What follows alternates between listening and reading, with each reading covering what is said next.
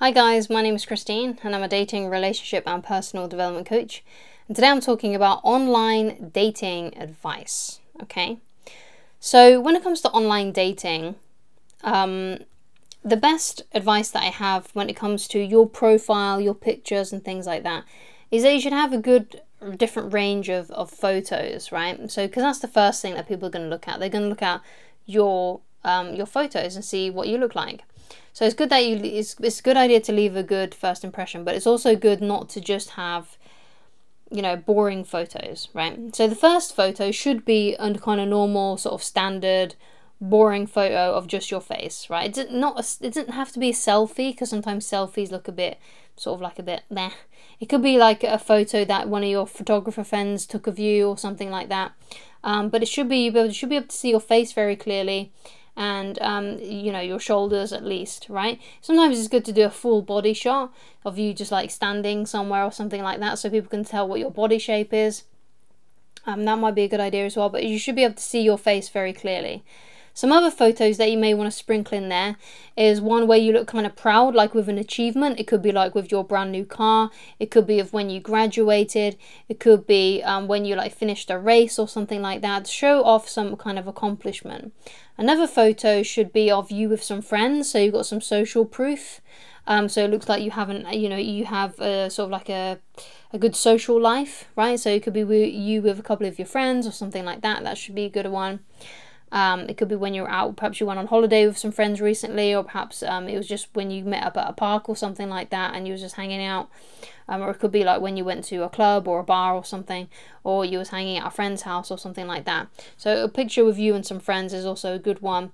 Another picture might be of you doing something interesting, like it could be like when you did a skydive, or it could be when you was on, you know, swimming on holiday or something like that. Or it could be you with, you know, an animal, you know, like your pet or something like that. So something where you're, you know, you're kind of doing something a little bit interesting that shows a little bit about your personality. So that's a good idea, like having photos like that. So you've got them sprinkled out. But again, your first photo should be just of you. You shouldn't have every photo on your social media, on your dating profile, as like you with other people, because they're going to be trying to figure out who are you in these photos. So you've got to make sure that you have a very distinguished photo. Also make sure that as your first photo. So you want to also make sure as well that this is a good clear photo, and it's one that's relatively recent, so one that was taken in the last year, right? Because so much can happen to us and we can change so much within a year. Over the course of the year. So you don't want to be putting up a profile picture that was taken 5 years ago or 3 years ago.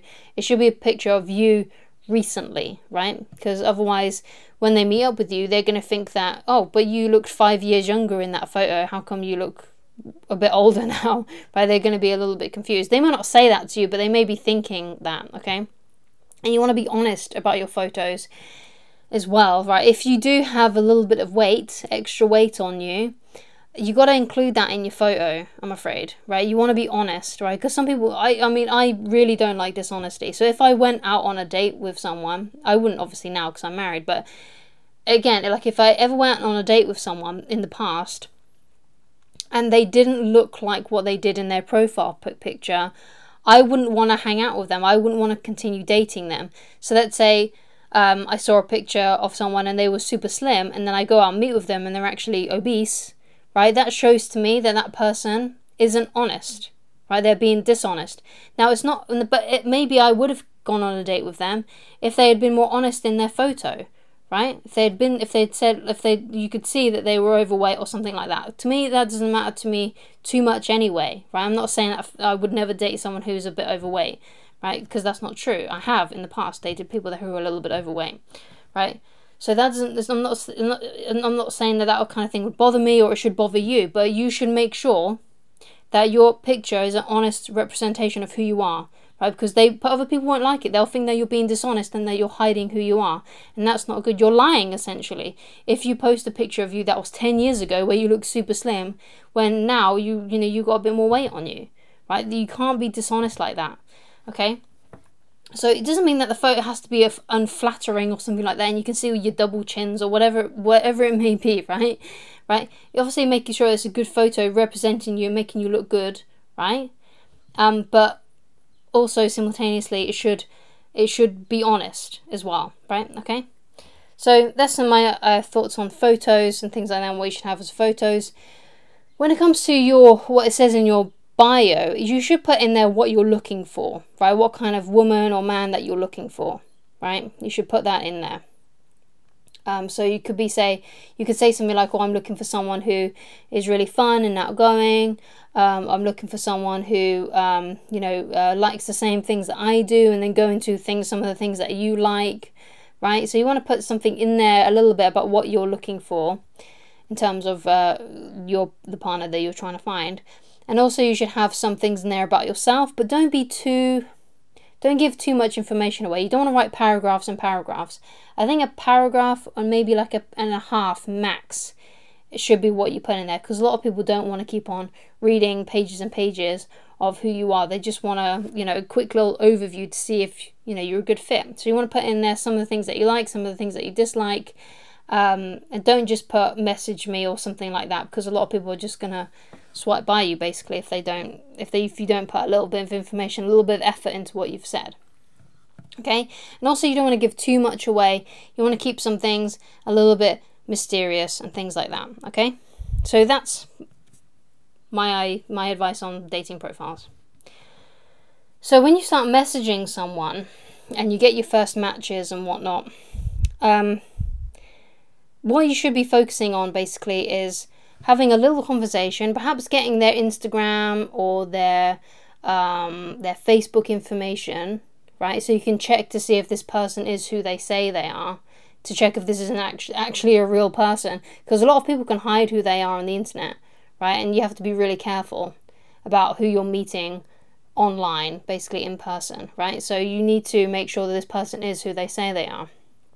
And then as soon as you can, basically, you want to arrange a date with them. Don't chit-chat with them online for too long, right? Just a few messages back and forth, maybe about 6 or 7, and then say, "Hey, you know what, I think you sound really good, you sound really cool, you sound really interesting, I'd really love to meet up with you, when are you free?" Okay, so how that went down with me and my wife, because me and my wife met each other online, is we matched, and when we matched, I sent her a message. I mentioned something about her name. I said, "Oh, you have like a really nice name," or something like that. And then she said the same thing about me. And then we had a tiny conversation about how you been, how you doing, that sort of thing. And then I asked for her Facebook details. I asked for her name, basically, so I could add her on Facebook. I said, "What's your name? I'd like to add you on Facebook if that's okay." And she was like, "Yeah, that's fine." She gave me her name. I added her, and then I started messaging her on Facebook. And we sent a couple of messages again back and forth, and then I asked her out, and all of this happened in the space of one evening. Okay, now of course some people you may message and you may not hear back from them until the next day and things like that, but I was quite fortunate in the fact that she messaged me back quite soon, so I was able to set up a date with her that evening, right? So that's what I was able to do, and I think I set up the date. I think we matched on like a Monday, and then I set up the date for that Saturday, and then basically the rest is history in that sort of regard. Okay, so that's what you want to do. You don't want to be chatting online for days and days and days and not having things go anywhere. Just ask them out. Ask them when they're available. You're on a dating website, right? That's the whole point of it, right? To meet up with people, right? So get yourself that date arranged to make a date with them. You could just say something simple like, "Hey, I think you're really cool. Yeah, you sound really interesting. How about we meet up? When are you available to hang out?" Right? And then you create a date. And by that I mean a time, a place, and a day, right? So it could be 7 o'clock in the evening on Saturday, right? That's something like that, right?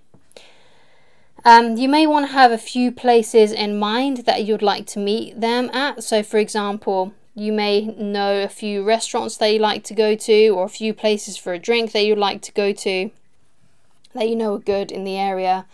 and you know, have a few of those back, you know, in the back of your mind, so you're not just thinking, oh, where do you want to go, where do you want to go, where do you want, and you have that sort of back and forth that goes on for ages of like deciding where to go. Just make a decision. Just say, how about we meet at this place? How about we meet at Joe's Bar at 123 Street, right? How about that, right? And then they'll say, yeah, sounds good, or they will say no, because perhaps they don't like that place, and then you just say, okay, how about this place instead then, right? Just be decisive, get on with it, get the ball rolling, basically, okay? So what's cool about that as well is that you're going to find out basically how interested this person is. If this person is interested in you, they will show up to that date. They will be there, okay? If the person is sort of umming and ahhing about it, unsure, perhaps they're a bit flaky, perhaps they're not really being that serious when it comes to the dating apps, then they'll probably cancel, or they'll mess around with the plans or something like that last minute or something. But what you need to remember about rescheduling and things like that is, if someone is interested in you, they won't just cancel on you, they will offer you an alternative. So for example, if they do message you and say, look, sorry, I really can't make tomorrow, that might not be the end of the world if they say, okay, yeah, but I can meet you on Sunday instead. I can meet you not at 5 o'clock, but I can meet you at 8 o'clock, right? If they offer an alternative, that's great. That's still a sign that things are going well and they're still interested, basically. Okay, so another video that I'm going to be creating, and it's going to be scheduled in a couple of days, is first date tips, right? So please go and watch that one as well, because that will really help with that. It'll be out in a couple of days, so that will help with first date. If you're wondering how to make a first date really good, and you know, to try and get out basically of that date what you want from him. Okay, so just to end off, just quickly on like the whole catfishing thing and stuff like that, and making sure people are who they say they are. What you'll be able to discover is, if you do get their Facebook details or Instagram details, you'll be able to see basically things that they've been tagged in by friends. That's a good sign that this person isn't a catfish. They'll have more than just one photo of themselves, you know, so either they've got you know, photos that they've been tagged in by their friends and family, or things that they've been sort of tagged in, like they've like check-ins or something like that.